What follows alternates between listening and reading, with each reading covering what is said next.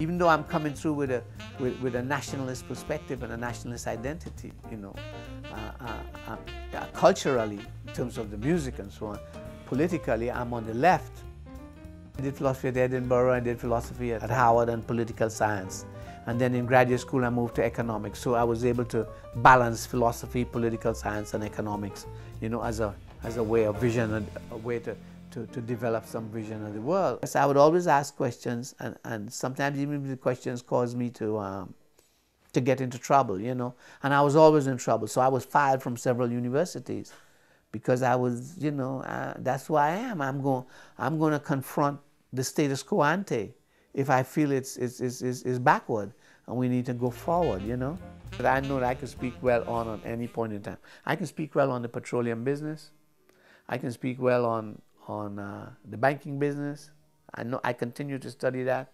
I can speak well on development economics. That is the future of developing countries. I can speak well on literature. I can speak well on music, excellent on music. I could speak well from the Harlem Renaissance to the present of black writers, men and women, left and right. Okay? Left and right. That is, you know, from Langston, whether it's Langston or whether it's Ralph Ellison. Left and right. I can speak on the music thoroughly. I know the music inside out. I know the film and the art.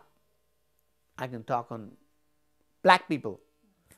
I know Latin America inside out. I can talk about anything on Latin. I know the Caribbean inside out.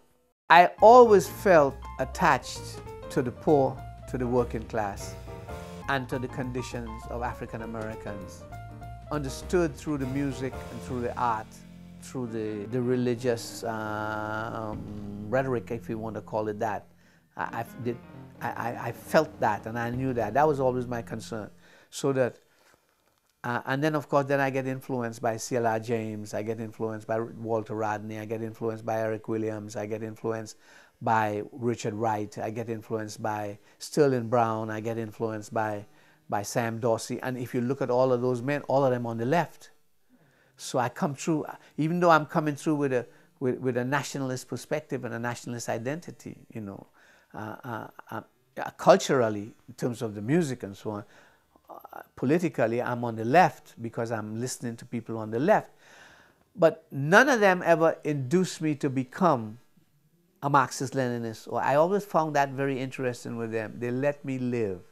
They let me be free. They let me think for myself. What they wanted me to learn was to read more, think harder, discipline myself, and prepare myself for the pain that one would encounter in the struggle.